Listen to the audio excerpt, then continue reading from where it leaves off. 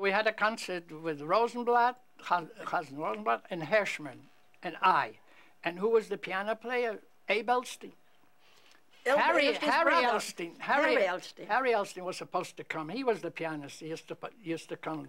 But at that concert, Abe walks in and he says, "Who is here? I'm going to play for you." I said, "Who are you?" I said, "I'm Abe Ellstein." I said, "Where is Harry?" "Harry is at home. He's got the mumps. He can't come to play." So he said to his father, he says, "Let him bring the mumps here." He didn't know what mumps were. Let him bring it here. So he played for me, and he played for Hirschman, and he played for Rosenblatt, and Rosenblatt fell in love with him that time.